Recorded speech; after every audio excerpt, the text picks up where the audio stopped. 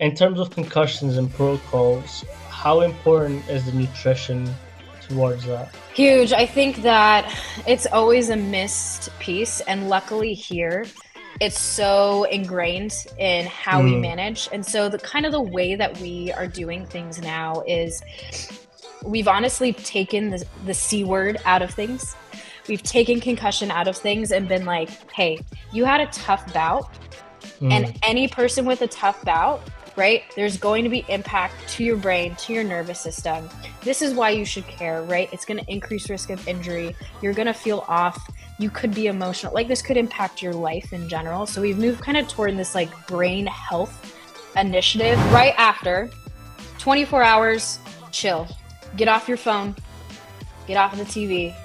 Don't go hang out with people. Don't drink alcohol, which is really hard after a fight, especially if you have won. yeah. But that's going to really perpetuate that high inflammatory state. And it's not helpful for healing in general. So first 24 hours, keep it chill. Don't aggravate symptoms. We're not trying to train or push into anything.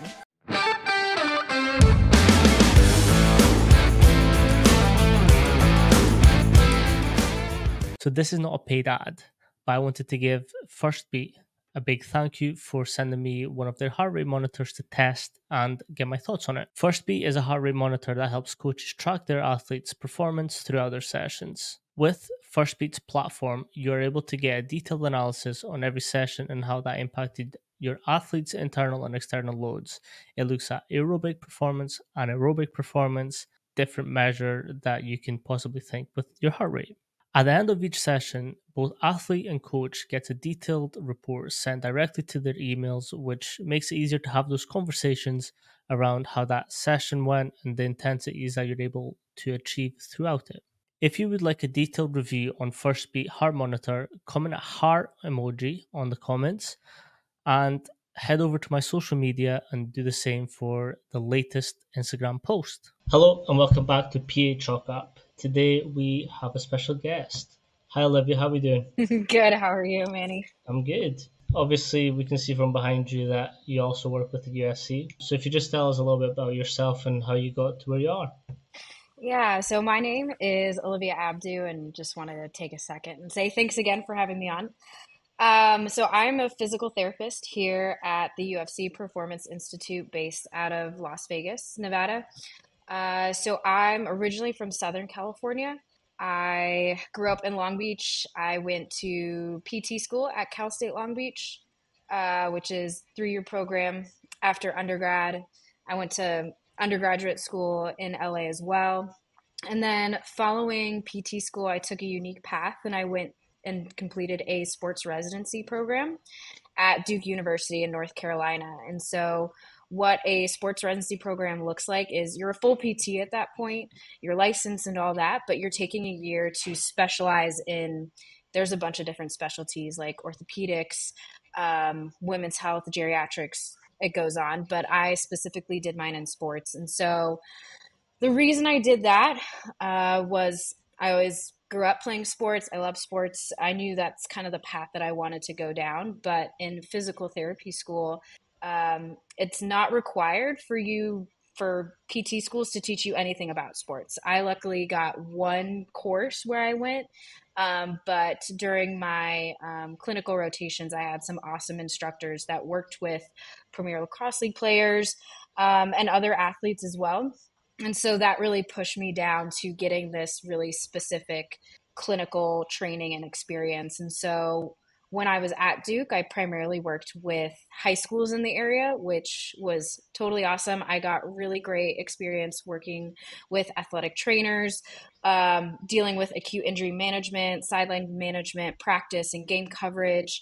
Um, Really unique to physical therapists versus, let's say, an athletic trainer. Um, so for me, it made a lot of sense to go down that path because I initially wanted to do athletic training, but the way that things are moving here in the US is you have to get a master's degree in athletic training, which is 2 years Mm, after like undergraduate, and then PT school is 3 years. So sports in general, especially at the professional level, look for people who are dual credentialed, so PTATs. mm. But that honestly is a dying breed at this point because financially it doesn't make sense to go to athletic training school and to PT school. Um, Financially, it's not really feasible to do either of those things, right? So for me, and that's what those sports residencies were kind of created for, was to give physical therapists an opportunity to gain those experiences. And there I got a lot of one-on-one mentorship Mm. on how to rehab athletes, doing return to play protocols.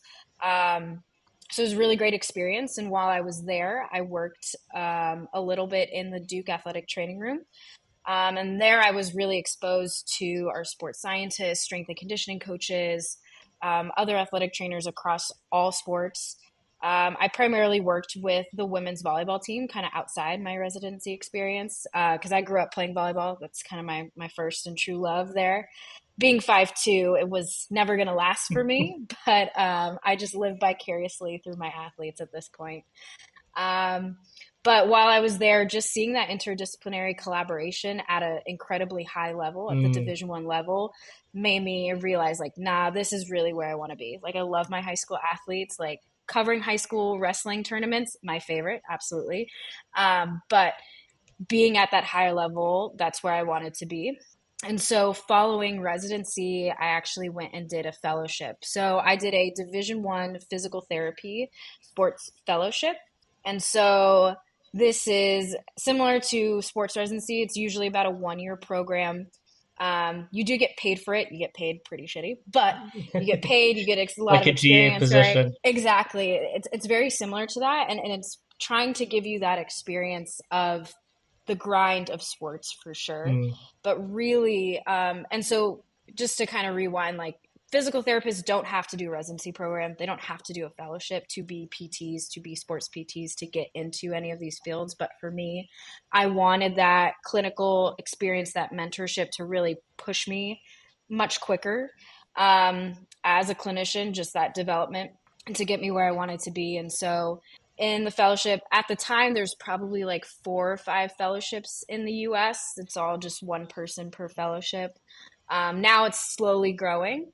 But I went to Wake Forest University to complete that fellowship. So I stayed in North Carolina for a year. And there I was with the football team every practice, traveled for every game, taping at 4:45 in the morning, Mm. and then working in the training room, working with Division I collegiate athletes. And then I also worked in a sports clinic outside of that. So how I explain it is residency makes you like you should be able to treat athletes. It makes you a sports certified specialist. You're supposed to take the test at the end, get your letters, at the end of your name and stuff.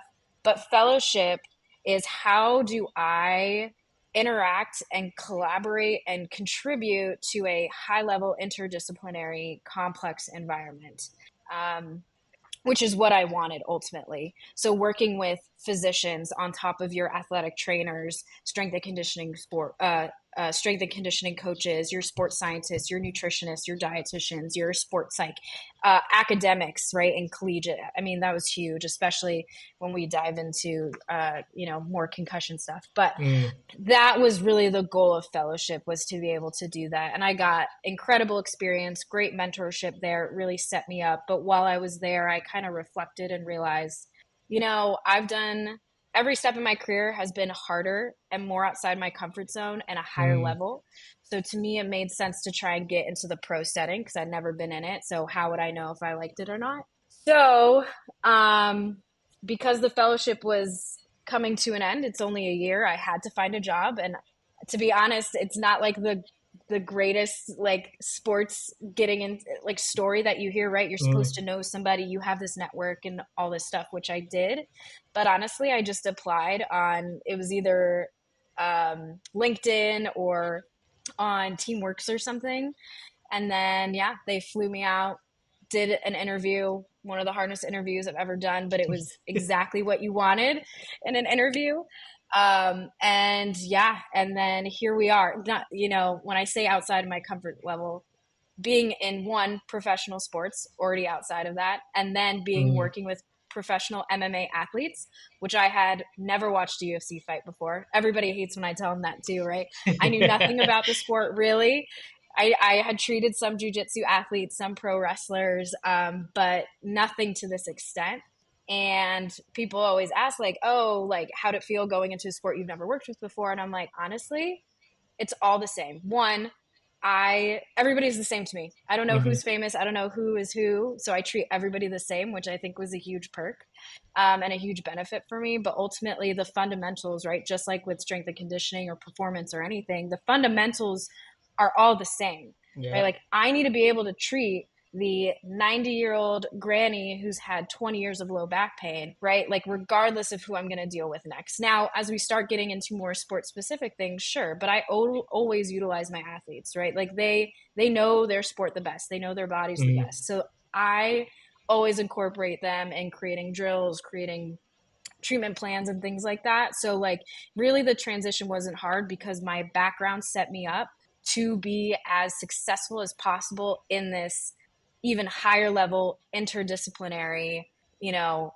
pretty much like ecosystem that we have here. Yeah. So sorry, that was No, no, long-winded, no, no. but So there's a lot to unpack there, and I kind of want to yeah. get to some of the like basic, Mhm. really early start, and it's something that I truly, truly believe in. It's experience over a piece of paper, and like obviously going through all the Division One programs, all the different high school teams. Now you're at it is the best MMA sort of organization in the world.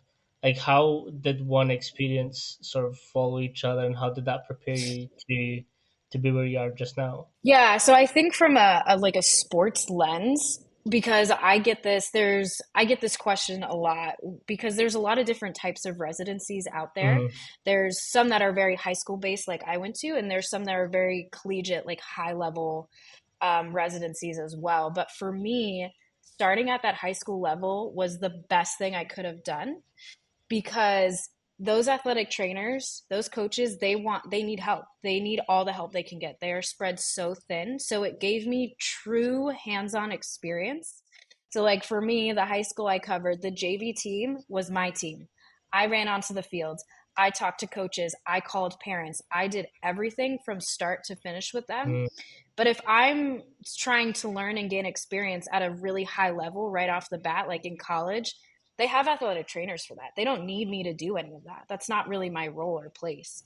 So I think like from the start, getting experience and really understanding what those athletic trainers are doing, what those strength and conditioning coaches are doing on the ground level, kind of like maybe at that like high school, whatever, it could be anything, Hmm. um, where you can really get your hands dirty. Like that's the key, right? Is like you don't know what you're gonna do when you see a broken leg until it happens, right? But if you're in a position where you're kind of stuck in a corner or siloed off, like you're never going to be able to actually do that.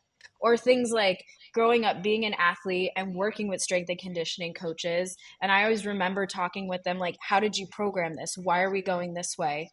Versus whatever, like, why are we doing this specific lift in this specific way? And that's the kind of hands on experience that you want. And I think that's why a lot of, like, you know, people in sports grew up playing sports, Yeah. right? Like it gives you that experience and that Hmm. exposure.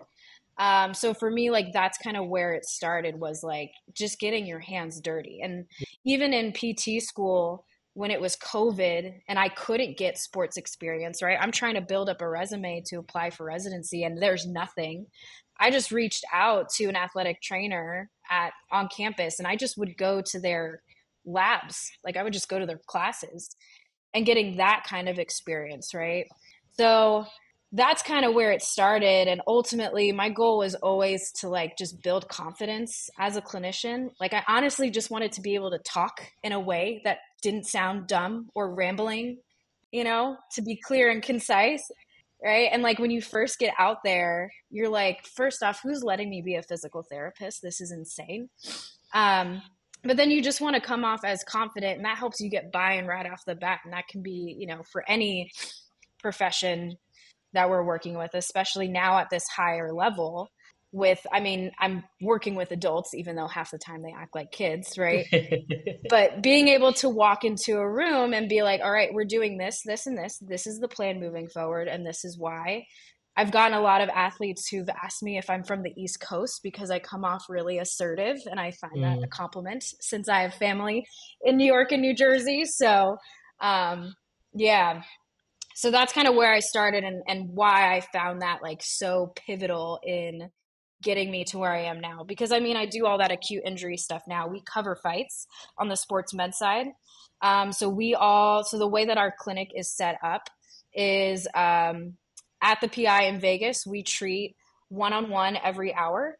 Um, Usually just like a general 8 to 5 if it's not a fight week. And then we rotate through who covers the fights. So I'll mhm. travel domestically and globally, which is really awesome. And so we'll kind of treat throughout the week if we're traveling, and then we will cover the fight that Saturday night, including the fights Yeah, that are here in Vegas. And so yeah, we provide that medical coverage in the back where we are splinting, we are doing wound care, we're fitting crutches, boots, a lot of education on how do you take care of this injury, what needs to happen next, and then kind of collaborating with our physicians to make sure that they have a good continuation of care afterward.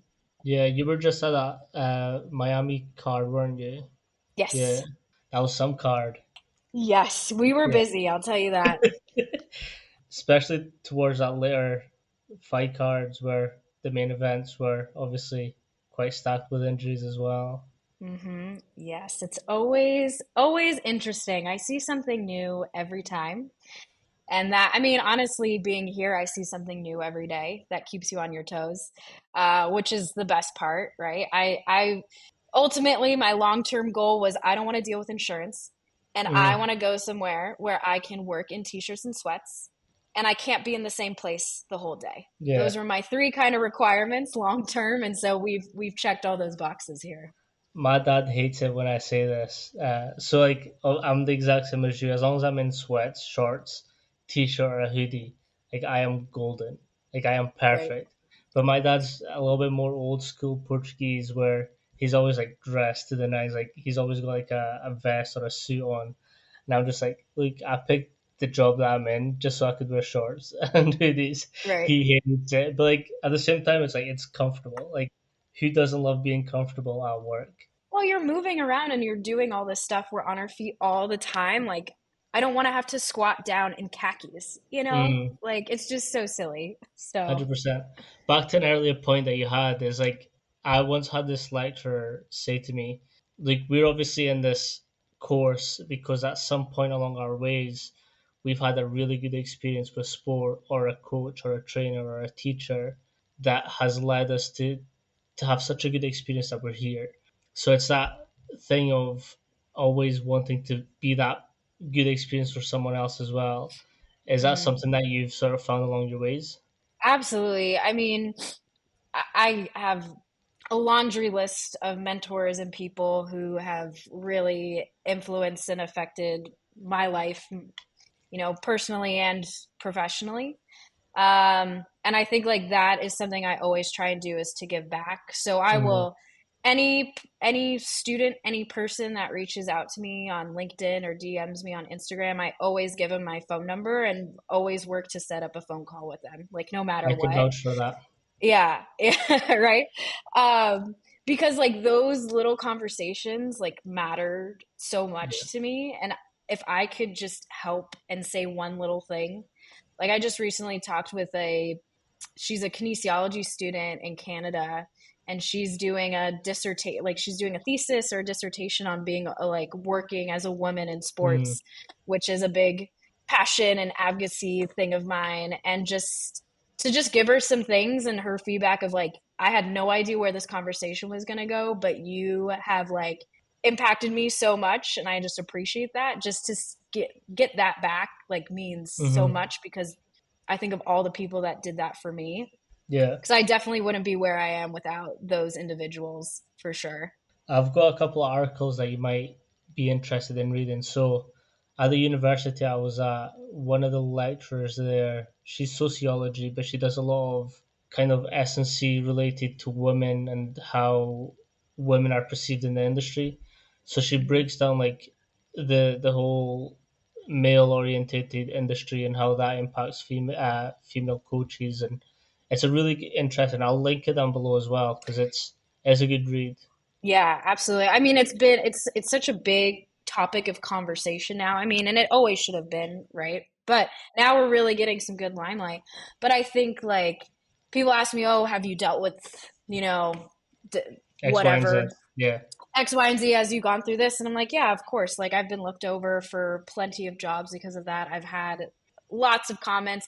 I'm also really short and small, so the Mm, amount of comments that I get because of that too um, is pretty funny. Most of the time, athletes are like, you don't look or feel that small when your elbow is in impressive. my butt. I'm Yeah. like, yeah, I know.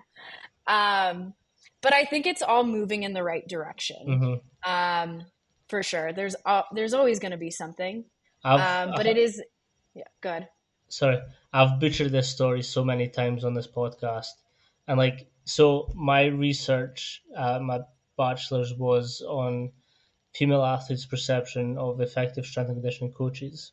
So the way I got into that was one of my lecturers, funnily enough, sociology. I hate sociology with a deep burning passion. But she essentially was like giving us a lecture, and she was saying that no research gets done on women. Like me being stupid and naive, I was like bullshit, and like I said this out in class. And fair play to her. She didn't react. She didn't sort of backlash at me. She was just maybe she essentially was like, okay, this is a challenge I've got for you. Then go do some research.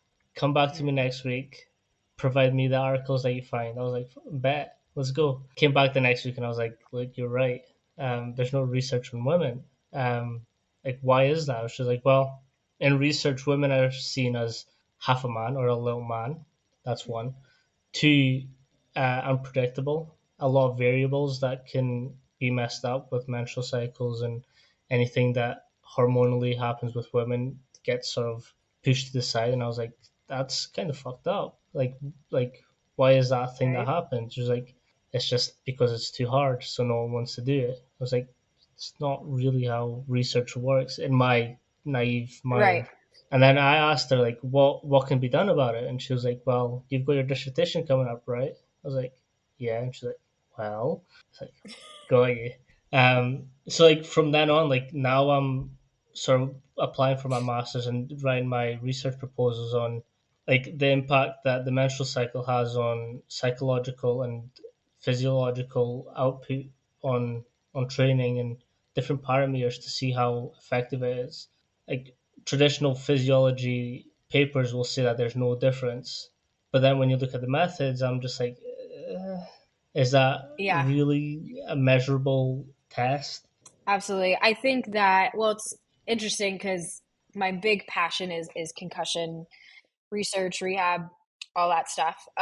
One of like the big kind of myths out there is that concussion rates are higher in females, which they are, but like one of the big some of the evidence is more of the reason the rates are higher is because the exposure for females is so much lower. So they're exposed Mm, to like contact sports or strength and conditioning or perform any of that so much later on mm, that they're probably their tolerance to those impacts, their ability, their strength, their coaching of how to tackle or whatever sport they're doing is so late and so delayed compared to their male counterparts. So it's not so much that, oh, just because you're female, you're at a higher mm, risk. There's so many other pieces that play into that. And so just to kind of throw female athletes into these like bags and columns or whatever is it's honestly just lazy. And I think the excuse of the menstrual cycle and all that being super complicated, like it doesn't have to be like no, right. And so and you even see it like here, like we have female athletes, like there's a lot of us, but there's minimal.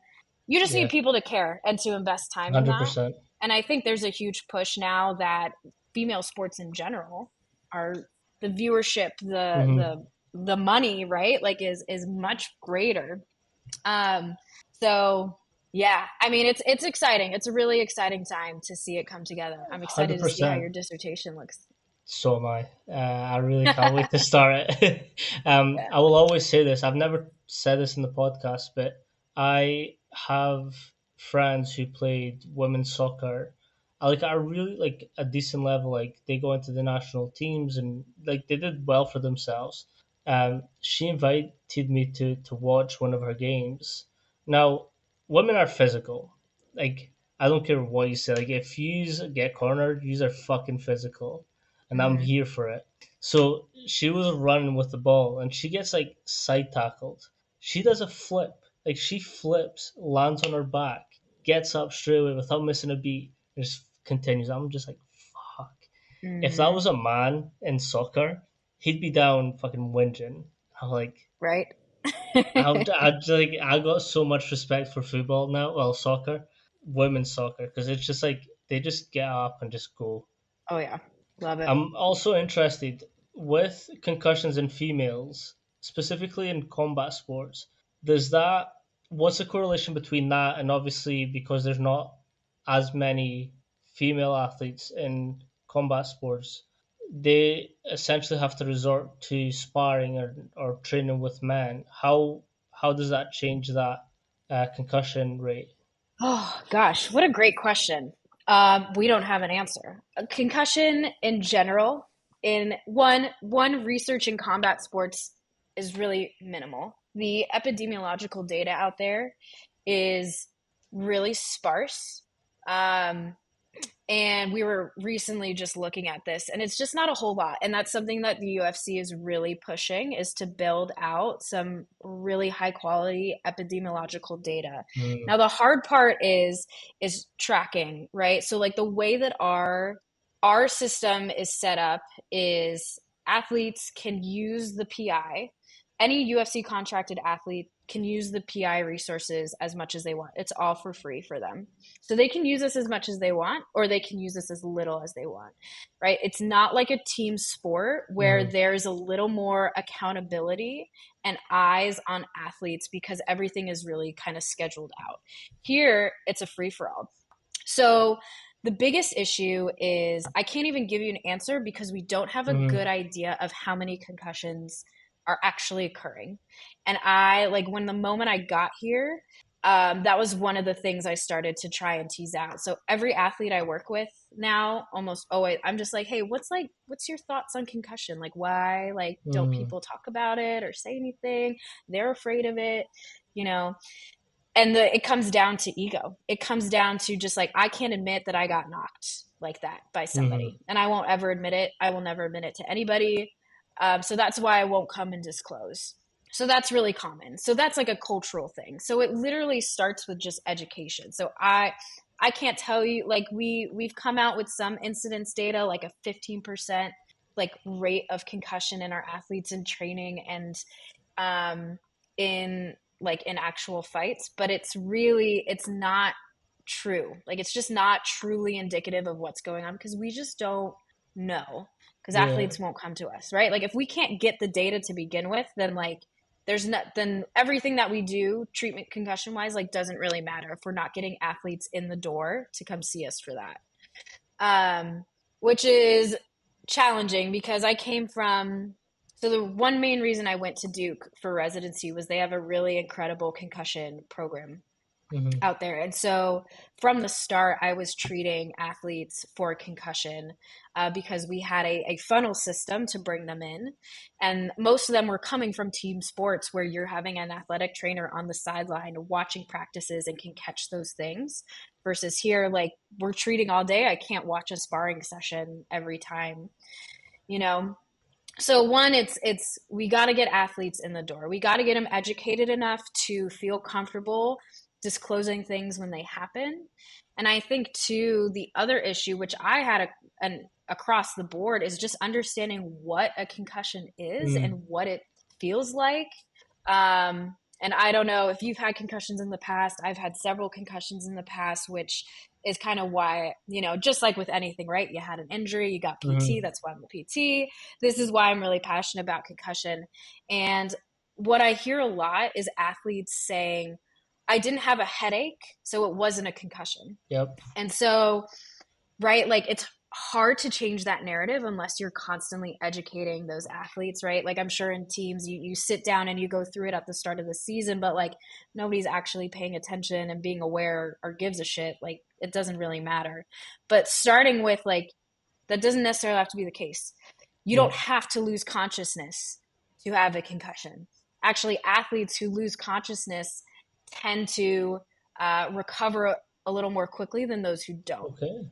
Yeah, so that's kind of what the individuals who do have a headache or do have dizziness, they tend to have longer, prolonged Mm-hmm. symptoms. But you don't have to have a headache to have a Yeah. concussion, right? And I think what's super unique and challenging about MMA and even now it just gets me thinking in general about concussions is if I'm pulling a guy off the field, like football fields, and evaluating them and I'm testing their memory, I'm testing their vestibular ocular motor function and all this stuff, but it's the fourth quarter and they've played almost every snap. You know, like in high school, right? They're playing both sides. Like if they're fatigued out, they're dehydrated, whatever, and now I'm trying to do a full Yeah. neurocognitive assessment on them. Is that really The accurate? best thing. Yeah. Protocol. Yeah. Yeah. Right. And so, especially like on a sideline like that, I got to make a quick decision, right? Like, okay, I can give him a couple seconds to like calm down, give him a breather. Then I got to make a decision, right? Coach has to know right now. Yeah. Is that truly accurate? Right. Versus maybe in other sports, like you have more time and you can get them in a quiet environment. You know, they're taking a second, they've ate, they're drink, all that good stuff. But like for these guys, if they just come out of a sparring session or they just finished a fight and they just got whacked in the head multiple times, right? If they just lost, right, the emotional high, the adrenaline dump they get after, Mm-hmm.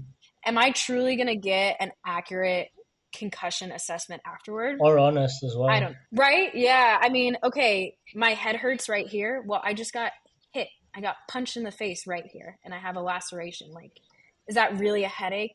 I Mm-hmm. don't know. Are you fatigued because you had a really crappy weight cut and now we just fought? Maybe.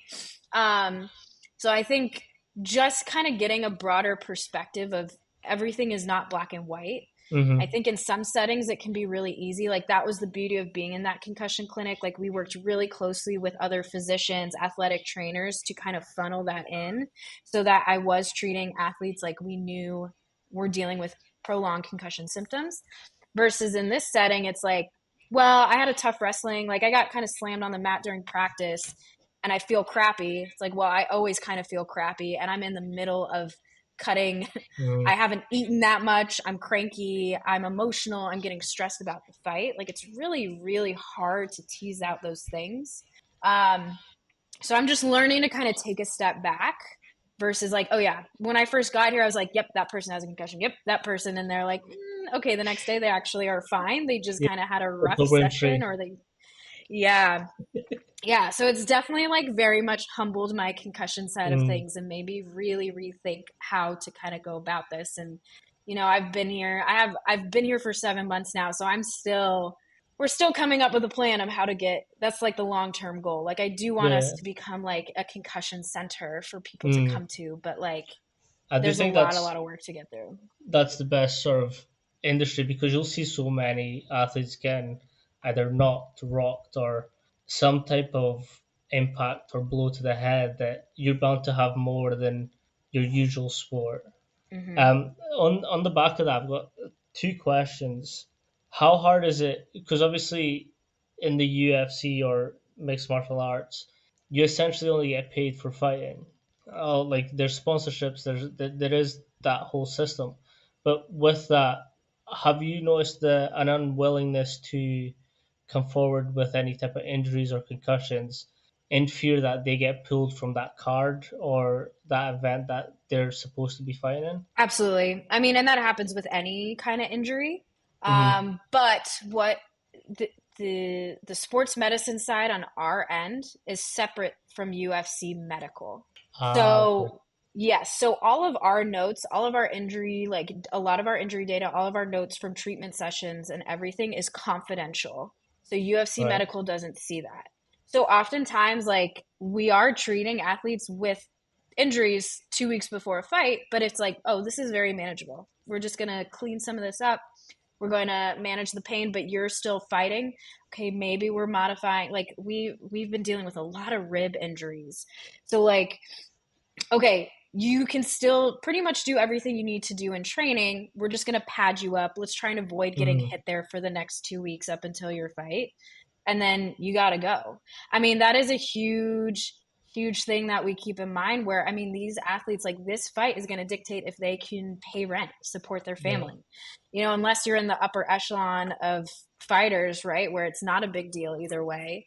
But these athletes, or let's say they have a 2 fight contract and they just got in. This second fight is a big deal because this is a make or break. They could just Yeah. get cut right after that.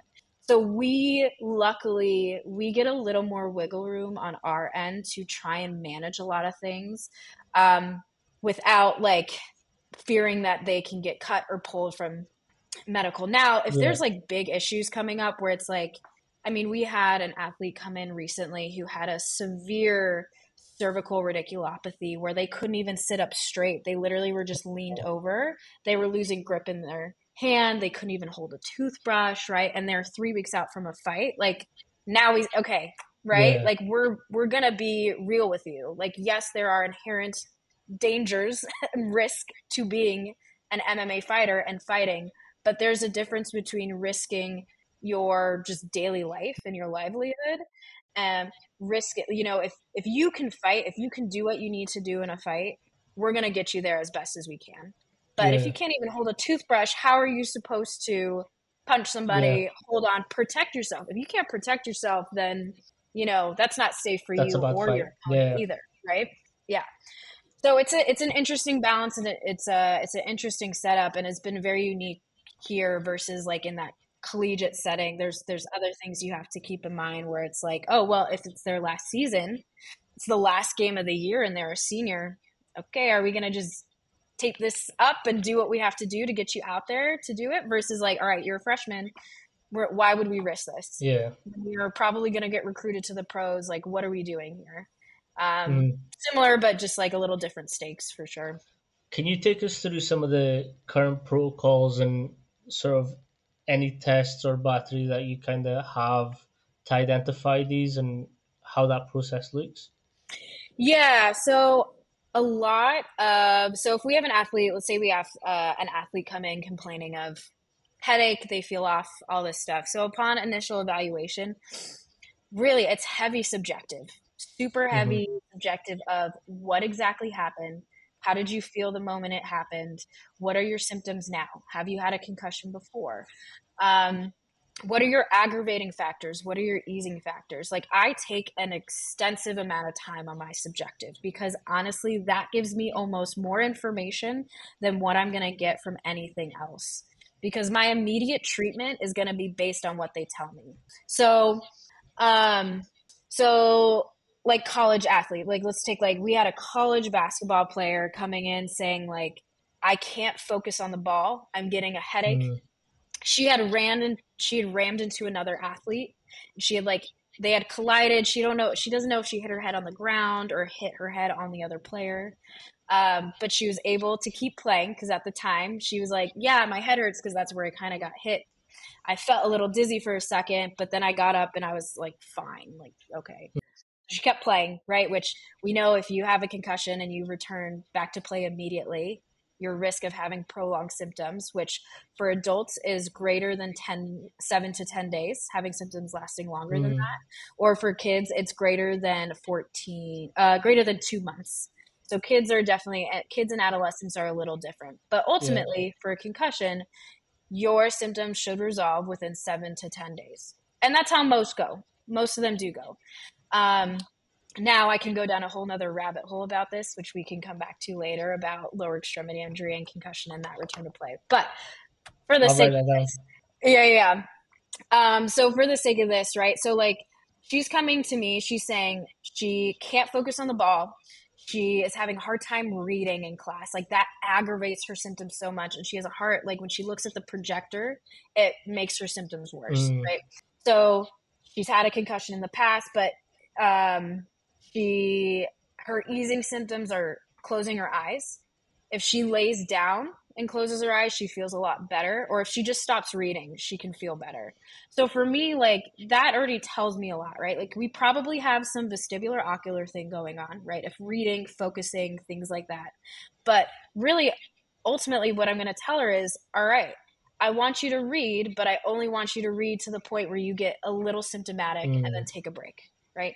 If you start getting symptomatic in your daily life, right, you need to step out and take a break. Let's write a note to your professor, whatever that is. So the way I explain it to athletes or anybody is when you wake up, because most people feel best in the morning, right when they wake up. Some people don't, which this wouldn't work, but you check in with yourself when you feel the best and you say, all right, on a scale of 0 to 10, where am I at? They say, okay, when I wake up, I'm at a 0. I feel absolutely fine. I'm like, great. Now go through your day. As you go through your day, if you ever get up to a 2 or a 3 with anything that you're doing, take a break. What makes you feel good? Okay, closing your Mm. eyes, putting on some meditation music, that makes you feel better. Great. Let's get you back down to a 0 or a 1. Then you keep going. So it's so much activity modification to have them get Yeah. through that day. Yeah. So you're essentially saying that you go through like an RPE, and then you essentially Mhm. do like reps of getting back to that zone, relax, rest, and then go back again. And then again, Mhm. I'm guessing that there'll be like a sort of progressive overload to this. Yeah, so that's exactly what it is. And that's exactly how I explain it to my athletes because they understand muscles a lot better than the Mm. brain. It's just like lifting weights, right? Like you have to push it to fatigue, get a little microdose, put whatever, right, to signal to your brain that we need to build up here. It's the same thing for your brain. In order for you to get better with whatever exercises or activities we're doing, we have to push into symptoms a little bit Mm. to know like okay, that's the max, now we can step back. The problem is athletes don't listen and they will overdo everything and they will push themselves to a 10 out of 10, feel like shit, and then Mm. they're out of commission for 2 days because then they wake up the next day and instead of feeling like a 0 out of 10, they're feeling like an 8 out of 10 and then they can't even start their day going. So honestly, like especially when I talk to PT students, because I've given a couple of guest lectures on how concussion evaluation and management is like, the best thing you can do is just talk to them and give Mm. them that kind of guidance. And that comes into like when I start transitioning them into the weight room, which can happen quite early. That happens quite early compared to getting back to academics because academics is so hard cognitively Mm. that athletes will return to more sport like things like running and getting in the weight room before the academics, and academics don't like that. they Yeah, they can't comprehend like why are they running but but they not can't go to coming in. class right now, right? And like to that, like the other thing that I always have athletes start doing the first day I meet them is start walking, start some type of Mm. aerobic activity, right? We know that speeds recovery, aerobic activity. Now I will use the Buffalo treadmill or the Buffalo bike test to assess that. I usually don't get that done on the first evaluation. Can you um, explain what that is? yeah, so the Buffalo treadmill test, which was developed by Dr. John Letty, is a test to assess for exercise tolerance. Mm. So, a lot of the times post concussion, people do not tolerate exercise, usually due to a disruption to the autonomic system. And so, it is a progressive exercise test where on the treadmill, you're walking at one speed and you're progressively increasing your incline, or on the bike, you're increasing watts and resistance. But you are monitoring heart rate, you're monitoring symptoms, and you're monitoring their RPE throughout this progressive stage. So for the treadmill, every minute you're changing the incline and you're checking in. How are you feeling? So you use that visual analog scale, 0 to 10. And then there's criteria to stop the test. So usually, if they get like 3 points increase on their VAS, so they go from no headache to 3 out of 10 headache, or let's say they go from a 1 on a headache, but now they're dizzy and they feel fatigued, that would be 3 points. So there, and I can always send you the link, but you could Google Buffalo treadmill test, and there's a beautiful like instruction, everything on it, reasons to stop the test, etc. Mm-hmm. But usually, what we're looking for is they have a significant increase in symptoms, so they don't tolerate exercise because it's making them feel worse. Their heart rate takes a long time to recover afterward. That I've seen quite a lot. So your autonomic system is for some reason not regulating. And you can do this as soon as 2 days after their initial injury. So Mm. like they shouldn't be deconditioned like that. Yep. Same thing with their RPE. If it's really like it's gone sky high and they're only on level 5 out of 20, like that's not Mm. tolerating exercise. And then actually what we've seen quite often is as they're going, right, like with an increase in intensity of exercise, you should have an increase in heart rate to follow that, to maintain that, right? We know that there's a plateau based on stroke volume and your conditioning and the strength of your heart and all that. But what I've seen quite often is halfway through their test, they get a drop in heart rate, like a significant drop in heart rate. All They go right. from like 120, 130 to 80, and they stay there for 2 levels or so. And then it comes back up and they're Wow. fine. So during that drops, oftentimes athletes will say they either feel worse, which kind of makes Mm. sense, right? Your heart's not keeping up, or they feel better. Their symptoms will actually decrease. So will And that then their be heart rate. like going like to a normal state? Is that why What do you, they oh, perhaps feel better? no, I could not tell you. I could not tell you why they feel better when they're coming back down, because it's just a dysregulation of that Mm-hmm. autonomic system. Like your body is not responding to stress in an appropriate way. And so based on that test, you'll take 80% of their like max symptomatic heart rate. So let's say they hit like their 4 out of 10 headache at level whatever and their heart rate's at like 160, you take 80% of that, and then that's what they train at. Mm. So, yeah. I mean, and there's been a lot of studies to show that that early aerobic training is super, super beneficial. And I always encourage clinicians that even if an athlete is symptomatic, as long as they're not severely symptomatic, right? Like they can't even tolerate like just being around people, right? Like Mm. that's different. But even if they're slightly symptomatic, doing this test is so valuable because training at that 80% symptomatic heart rate speeds up recovery so well. Yeah. Would you Um, compare that to like early mobilization for any type of joint or muscular pain? yeah, I mean, that would be a great comparison, right? Like different mechanisms for sure. Um, Ideally, right, we're addressing the symptomatic heart rate. We're trying to re-regulate cerebral blood flow. There's a Mm. lot of conflicting data on, oh, there's an increase in blood flow. Oh, actually, there's a decrease. We kind of see both, but it's a way to get that cerebral blood flow kind of back, those baroreflexes to be responding appropriately again. One, it gets athletes just excited to be doing Mm-hmm. something, which plays a huge factor, right? We know that athletes who have a history of depression or anxiety also have a risk of prolonged symptoms, right? So if we can try and mitigate that with getting them doing something is huge as well, and definitely speeds up recovery. So I'm huge proponent, even because when I say I don't have time usually the first day to do that test, I'll Mm-hmm. just say go on a walk. Go walk for 5 minutes.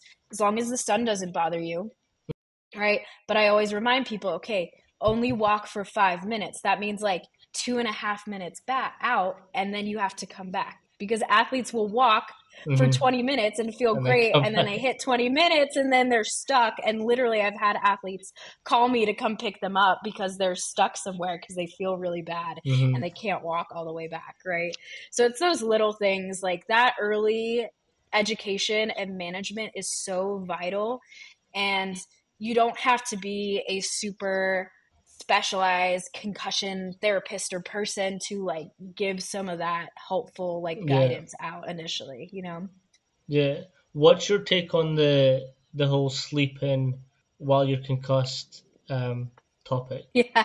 Oh, like getting in a dark room and No, like no. sleeping So or not sleeping. straight after you get concussed, falling Mm. asleep. Oh, yeah. I mean, I'm always about you guys can sleep. Now, if I'm worried about like a brain bleed or something, which is fairly unlikely, right? You're probably going to get some other symptoms Mm-hmm. along with that before they pass out. But I sleep is huge. I mean, your brain needs to recover, and Cover. sleep Yep. is an optimal time to do that, right? Like if we're saying that like cognitive work is going to prolong Mm-hmm. your concussion if you're pushing into symptoms, it would make sense to sleep. right? Yeah. Like that.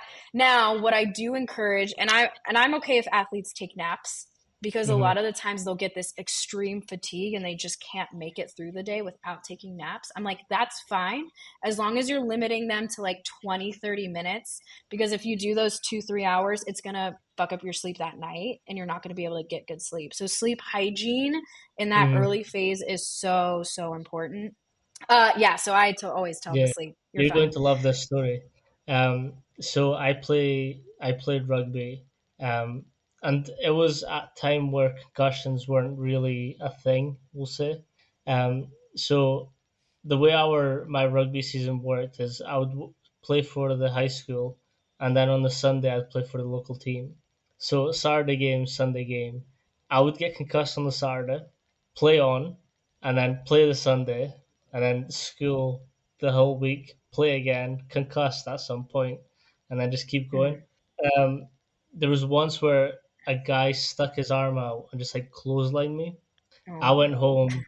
I got taken home by a teacher, saying, "Hey, your kid's concussed. Look after him. Goodbye."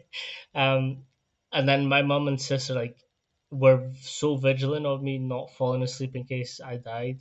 Suppose that I was just like, dude, I'm just tired. I'm fine. Um, but that's what kind of brought on that conversation because there's it, it was a big myth for a while where if you fell asleep after getting concussed, like that's a big no no. So I kind of want you to debunk that a little bit. Oh, yeah. No, huge no no. I mean, it originally it was for the few cases where people would get delayed like Mm, brain bleeds. And so you could only mitigate that so much, but again, like I said, they will give you other signs before they just pass out, right? And mm, usually you're going to get like numbness and tingling down the both arms, both legs. They're going to get groggy and agitated. They're going to have slurred speech. They're going to be really off. They could get really irritable. Now, irritability is also a symptom of concussion, but they're just going to be far more off. Like those are the red flag. Like they get really blurry vision. They can't see very well all of a sudden. Like yes, blurry vision is could be a symptom of concussion, but it's to like an extreme extent and comes on kind of all of a sudden. So those are the red flags that we look for. mm-hmm, Now, if before they go to bed, you check in with them, they're like, yeah, like I feel off, I feel foggy, like people just don't feel right after a concussion, and it's really hard to verbalize what that is, right? But if you have an appropriate medical provider assess them and assess those things, you'll catch any big red flags, right? Like a lot of the times I'll get parents will ask me, should we go get an MRI? Should we go get a CT? Like, do we need to get this like right now? And I'm like, no, concussion is a structural injury, or sorry, concussion is a functional injury, not a structural injury. So all of your imaging is going to be negative. Now, mm, if they're getting complete numbness in their arm and all of a sudden they can't walk, right? Like, no, like that's obviously much different. But the likelihood of that is so low. And we, at our high school, we would give out handouts, pamphlets and QR codes that they would scan that would mm, have all of the red flag symptoms on there. Like, these are the things you should look out for. If these things happen, then yes, you should go to the emergency room. But being fatigued and wanting to sleep is not one of them. It's yeah. just not. They will wake up vomiting, and that's a red flag. They're usually not just like, if they're sitting at dinner and eating with you that same night and they pass out, that's different, right? That's not sleep. Mm, That's them passing out, and we need to go get them checked on. Um, so we really try and educate our athletes and our patients of those things and try not to scare them, because ultimately we do get those questions about imaging, and it's like, hey, I don't get into the nitty gritty of the physiology, but you know, our imaging, we have no blood tests, right? We know the saliva tests are mm-hmm, slowly kind of maybe coming around, but we're not going to see anything on imaging. The only time I order imaging is usually in collaboration with a physician, and most of the time it's an athlete who's had symptoms for a really long time, and they just need peace of mind that there's not something else going on in yeah. there. So that absolutely debunk the sleeping. Yeah. Sleeping is okay. To a point that you were sort of briefly mentioned before, the lower extremities and concussions. Yes. So this is like a big passion project of mine. A group of us actually just presented on this at our combined sections meeting, which is our big physical therapy, like our national physical therapy conference back in February. And so really there's so much injury data out there that shows this increased risk of concussion after a lower extremity injury and the increased risk of lower extremity injury after concussion. Like there's so much Hmm. of this data of higher ACL tears if you've had a concussion in the past and vice versa. And so the question is like, okay, correlation, causation, like what are we truly looking at? And ultimately, what we find are these long term neurocognitive and neuromuscular control deficits after concussion that last up to a year following injury, right? And we know we're clearing athletes, right? 7 days, that normal stage Hmm. return to play, but they're actually seeing continued deficits in dual task ability, changes in gait when they're doing dual tasks. So it's like when you do a tandem walk, and when you add some other cognitive load or motor task to that, there are changes in their gait, like Hmm. increased sway, poor balance, poor postural control, changes in velocity, like gait velocity, following concussion that are lasting far past when they become symptom free. And so there's a lot of different theories behind like why this is happening. Um, and we can get, there's like a lot of nitty gritty stuff into that. But Hmm. ultimately, the thing here is that we are letting athletes return to play without truly assessing if they've returned to that appropriate neurocognitive level and skill that they need. Because if you are not able to multitask, if you are not able to maintain attention on what you're doing, getting rid of unwanted information, be able to think and plan and see the athlete in front of you, who is on your team, who is not, and then see in your Hmm. periphery a ball's right. Like when you think through all the things that an athlete has to do, all of that is neurocognitive skill, attentional control, reaction time, dual tasking, working memory. And then you have them do a motor task at the same time. Hmm. No wonder these athletes are having a risk of injury Yeah. and increased injury risk, right? Have you ever looked into Soma technology? Sorry, which technology? Soma? So Um, we um there's been a big there's a lot of okay, why does this look oh, familiar? sorry. Yeah, yeah. I don't think I've seen this before. So I've kind of been looking into it from a cognitive standpoint, and it's kind of mentioning what you are, where it's like that cognitive load and then physical load come in combined. And I spoke to Peter, who's a more sports S&C coach. Now, with more sports, specifically car, there's so much happening in your peripheral, and there's people talking to you in your ears. There's things happening in front of you that you kind of have to be sharp cognitively, specifically with like these 24-hour races where you're like constantly on the go. So Mhm. he's introduced Soma technology into his coaching because it sort of targets that. That led me to speak to the CEO of Soma, and they're trying to get some studies on concussion protocols and how they can bear it, because like the SCAT 5 or whatever it's called, like, can you Mhm. remember your cat's name? Like, I think there's athletes that So, put it the okay. best. Like they can't remember what they had for breakfast this morning, let alone Mhm. something from different. Yeah. So, and these are my thoughts and feelings. Well, they came out with the SCAT 6, which now adds a dual task gait assessment on there, which I love, right? It's something. But keeping in mind, like the SCAT 5 is only valid and reliable up to 72 hours after an injury.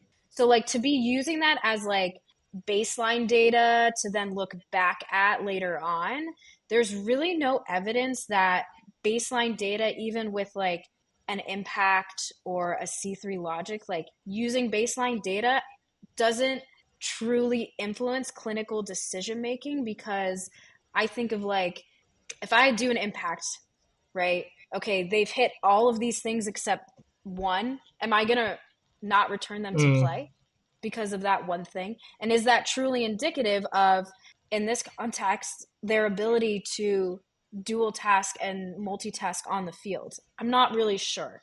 Um, the only thing that has been shown to be the most like valid and reliable baseline test thus far is symptom scores, right? It's so subjective, but it's those symptom scores, because almost nobody is at all zeros. If you've ever mm, looked at that, those 22 symptoms, I have probably like 10 of them on a daily, right?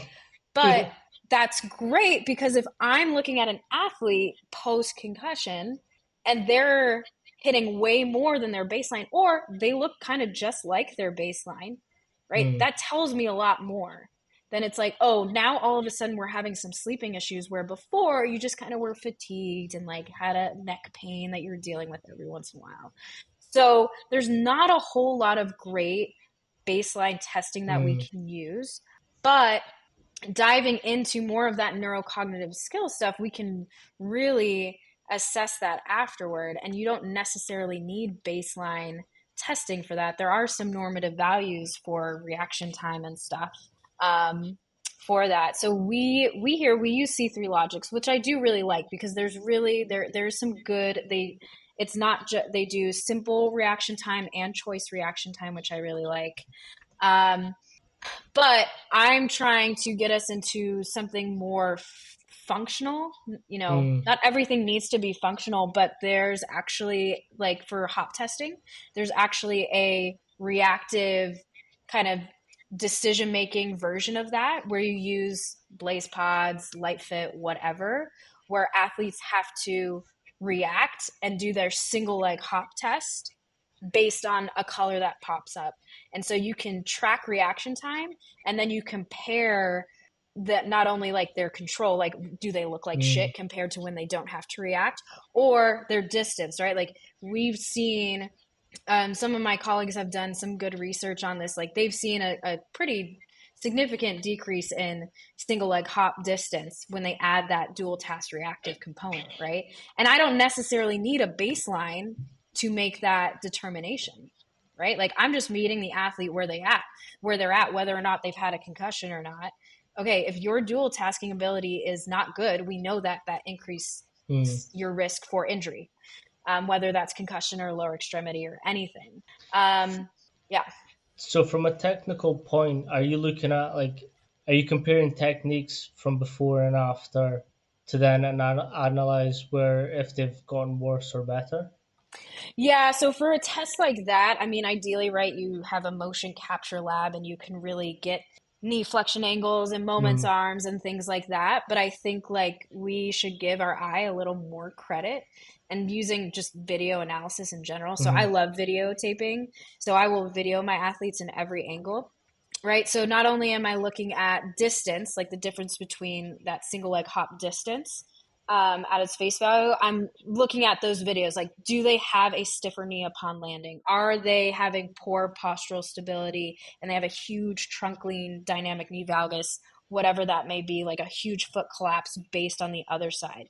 Do they take more trials mm, from either comparing side to side or when they have to add that reactive component? And then you can also kind of get a reaction time. Maybe they have a difference side to side, or you can have like you can build out like normative data. I don't know off the top of my head if there's specific normative data for that test in particular, because it's a little newer. But those are the things, because we can put numbers to everything, but like you have to clinically reason through that, because if their mechanics looked crappy on the first test without the mm. dual task and they look equally as bad, then like, What does okay, it mean? Yeah. great. What does it mean? It doesn't mean anything. I mean, and that, that we can go down the whole spiel of objective testing and Hmm. all that stuff and how I feel about all that. But Yeah. even like the data science piece of everything, it's you can get lost in the weeds for sure. 100%. And because of like you said many times now, there's the research is so varied and there's not a lot of it as well. There's like, what does it actually mean and what are the actual like protocols to follow? Is that something that you're constantly facing? Always. I think and maybe as strength and conditioning has like moved, but I in this direction too, I'm not sure. But for physical therapy, we went from making return to play decisions with purely based on time. Mm-hmm. Purely just based on what we thought were biological healing times when we thought people were ready. And then we have completely swung the other way to objective testing. And we kind of lost the art and the clinical reasoning and decision making that balances those, not even the timeline, just making a reasonable decision for an athlete, not purely just based on numbers. And I think about this with like a lot of like the sports science data I've seen, like all this catapult data, this fatigue data that, you know, their jumps are looking bad on the force plates today. Like we need to change their entire Mm-hmm. training system up and blah blah blah. But when you just go and ask the athlete, they're like, yeah, I just broke up with my girlfriend last night and I didn't eat anything and I'm just really bummed. And you're like, Yep. okay, that's more information, right? So when I look at how do we tackle all that information, it really comes back down to reminding myself, who am I dealing with? Like, who is Yeah. my athlete? What are we working with? Right? Like, I have cleared athletes who still have a 22% quad strength deficit, like their peak torque quad strength deficit. They have a 22%, right? That's like, oh my God, how could we let them go? They're definitely not safe. Well, their peak torque to body weight ratio is 130% on their uninvolved side and 110% on their involved side, you know, or like if, and they functionally look good and they're confident. They have done everything that I've asked. We've slowly progressed them. It was a basketball player. We did 1-on-1 half court, 2-on-2 half court. Okay, now we progress to full, you know, like if you're Mm-hmm. taking them through all that, you have to trust that, like, yes, the numbers help, but it's not the whole story. And I Yeah, it's think taking that we get, individual approach. yeah. And especially in a team sport where you're dealing with so many people, it Mm-hmm. becomes very easy to get lost in that. Um, and here, it's not a team sport; it's all individual. We're taking every athlete. You know, we have one athlete who is probably almost 6 months post-op MCL reconstruction. Her isokinetic testing, her force frame data, everything looks amazing. Everything Mm-hmm. looks great. Her hop testing is garbage on both sides. So at this point, I don't have enough evidence right now, objectively, to keep her out, Mm-hmm. right? Like, okay, like we've worked on her landing mechanics for months now. They're not changing. They're not getting better. I've like changed my approach, right? It's always you first. Like, what can I Yeah. do better? Right? But you get to a point where it's like, all right, she's got to fight soon. She has to. Like, Yeah. just like you said before, right? She's got to make money. Okay, let's slowly progress her back into what she needs. All right, let's start drilling, wrestling. Let's start hitting pat. You know, like you have to meet the athlete where they at. It just can't be numbers. Even though numbers are nice and clear and Yeah. black and white, like it's just not reality. I read this thing where a coach was talking about like that 10% difference. Is that 90% good, but you just went for that 10%? And if so, how much does that 10% actually matter? So like a brilliant Mm-hmm. example is what you've just said is like everything else is perfect, but her jumps are garbage. So how important is that jump to her performance? And like, is that something that she's just fundamentally never known how to jump? Like, depending on how old she is, you're not changing that. She's jumping Right. how she's jumping. So like, you're 100% right. It's just like that. How important is it to fix? If it's important, we have to bite the bullet and just keep going. But if she functions everything else without it, let it roll. Right. And if I were to change something that big, and I think this is very unique to MMA, but a lot of athletes too, but like if I change that, is that going to mess up her performance, like as a fighter? Like if Exactly. there's a Yeah, yeah. huge difference in range of motion on one side, well, maybe that is what makes her really good. You have Hmm. like, we talk about basketball players with crazy flat feet. Oh, if we fix that, is that going to make them a better basketball player? Probably not, right? Um, LeBron so James. right? Yeah, I mean, and it just comes back to just meeting the athlete where they are. Like, is this what's the biggest bang for my buck? And is this really what I need to address? And I'm Hmm. always constantly questioning myself all the time. what Yeah. what am I doing, right? And why are we doing it? Maybe it's a good why, and as long as I have a why to what I'm doing, and I'm just Hmm. meeting the athlete where they're at, that's always what I say. So, it's worked okay so far. So, Yeah. And I mean, you're at a decent level as well. So, I mean, I wouldn't say that you're doing anything wrong. I kind of wanted to ask you a question based on something that you said earlier. In terms of concussions and protocols, how important is the nutrition towards that? huge. Huge. I think that it's always a missed piece, and luckily here, um, it's so ingrained in how we manage. And so the kind of the way that we are doing things now is we've honestly taken the C word out of things. We've taken concussion out of things and been like, hey, you had a tough bout.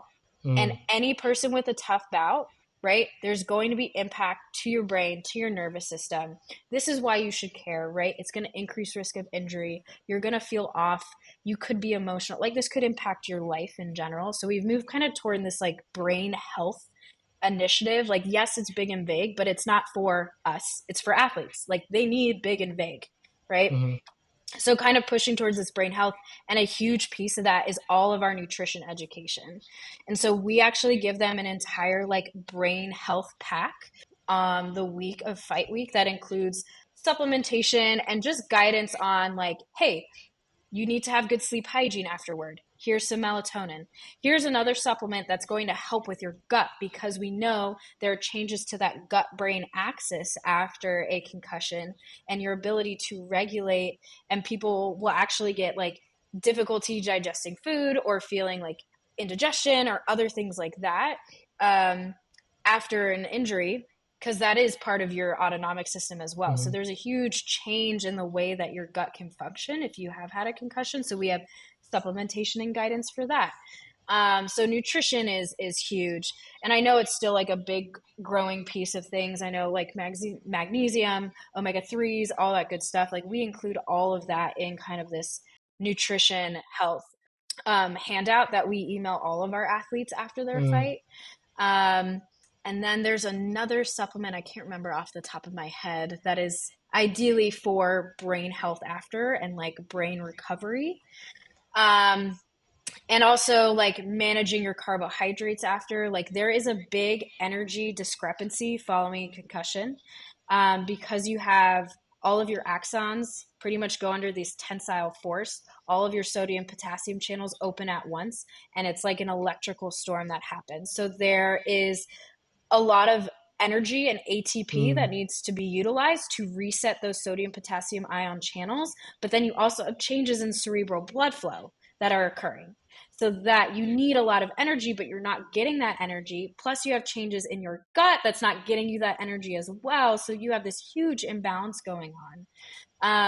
And nutrition is a huge piece. And I think that honestly, we do our nutrition, our dietitians and nutrition team do such an incredible job of implementing that for our athletes, not even just post fight, mm-hmm. but even kind of like throughout a camp, especially That makes sparring sense sessions why and stuff. you recommend going on for that walk then, because there's so much going on that they're having to expend that energy somehow. Obviously, we know running or any high intensity exercise is the worst thing because it'll just worsen the symptoms. So that clicks as well. That's Mm-hmm. pretty cool actually. Yeah. So, what kind of supplements is it that you recommend for, like, what kind of? I know that the UFC has like very strict guidelines on supplementations and anything that goes into the athletes' bodies. Mm-hmm. What is it that you recommend for like melatonin, um, magnesium? Like, Yeah. what do you recommend? Let me pull up our handout. Mm, Let me find it really quick because it gives Yeah. us kind of everything that we need. The beauty of having an interdisciplinary team, there's a bunch of stuff that I don't always have to remember off the top of my Mm. head because they do it for me. That's something that Okay. Becky touched on, was that like how well connected you are with each other and how good the communication is. Yeah, I mean, and that's a huge part. And I think honestly, a lot of that. when people ask me like, "Oh, how did you get this job? What did you do to get you to where you are now? What kind of experiences do I need?" And resume building crap, Mm-hmm. you know. And a lot of it I come back to like, yes, everything that I did led me up to like getting selected for an interview, but it ultimately comes down to personality. Am I going Yeah. to fit in with the people and that system? Or am I going to come in and like wreak havoc because I just don't fit in with the culture or the people? And it's all about fit. And you can tell when one person is off, the whole thing falls Mm, apart. And so for me, like, I like everybody that I work with. Like, that's huge. Like, I want to come into work, right? And there are studies that have come out that said the reason people stay at their job, even if they don't necessarily like their job, is because they like their boss and the people that they work with. And yeah. that's what it is about. You know, anyway, so on that, so like we recommend, here, I'm probably can. So we recommend omega 3s. Mm-hmm. Afterward, we recommend about 300 milligrams of omega 3s, definitely early on, and then tapering that down as you kind of in the later stages, just like whatever like daily intake that you normally would. Um, and then really monitoring the actual food that you're intaking. So having a good balance between protein, but getting a lot of good like fats in as well. Being careful with not doing a lot of high carbohydrates because that like glucose spike can also throw you off with that change in that gut brain axis. And then we like are good with like recommending melatonin afterward for sure, just to help with managing sleep and making sure you're getting a sufficient amount of sleep, especially because a lot of athletes post concussion will have difficulty like staying asleep, Mm, depending on what's going on. So those are kind of like our general recommendations afterward.